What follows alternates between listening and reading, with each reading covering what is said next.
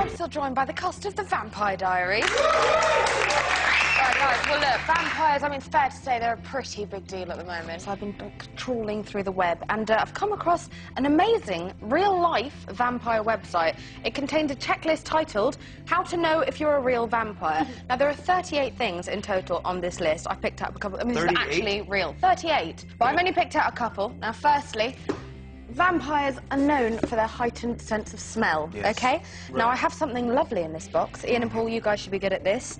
Now, I want you to come towards me. Now, you have to close your eyes. Smell it. What if we cheat?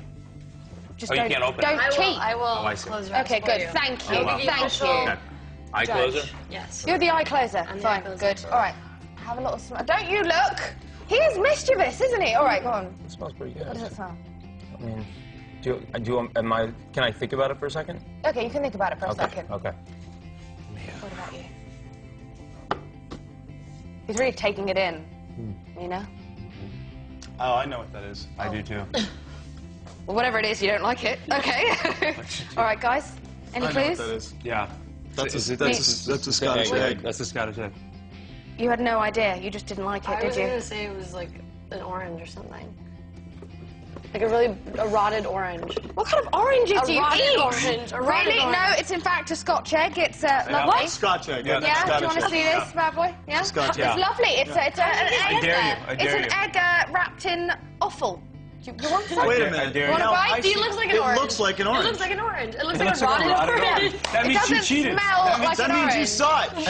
Shocking. You know what? You looked so innocent. I was so on your side until now. Let's move on. As a vampire, you have extremely good vision in the dark. Okay, now your reaction speed is also supposed to be heightened. So we're going to throw balls at you and to see how good your night vision and reactions are. Kill the lights in the studio, please. Oh. Lights up. Wow. Where's your ball? I didn't see it. No ball, no ball. Fine. Wow. No, I didn't see it. All right, moving on. Vampires are in possession of a powerful sixth sense, almost as if they can read another person's mind. So have a listen, guys. What am I thinking?